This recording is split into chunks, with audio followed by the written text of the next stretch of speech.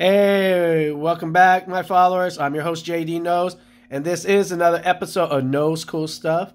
And you are not having deja vu. This is the third charging test for the ROG2 phone, and this is the second one with the 30-watt charger.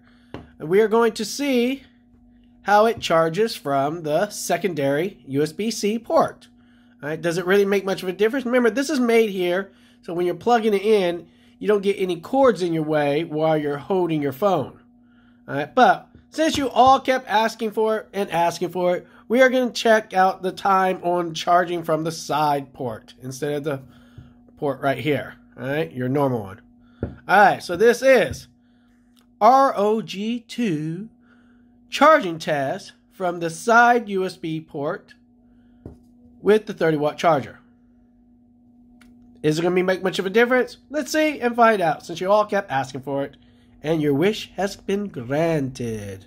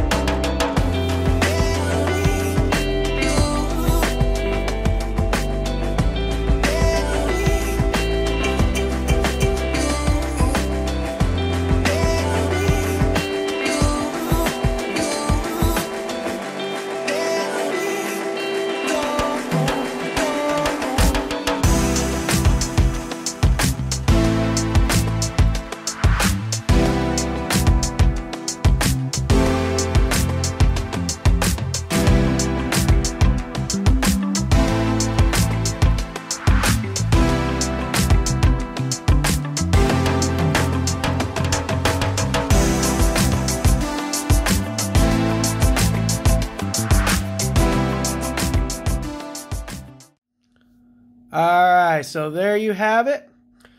You asked for it, so we did the ROG2 charging test with the secondary USB-C port.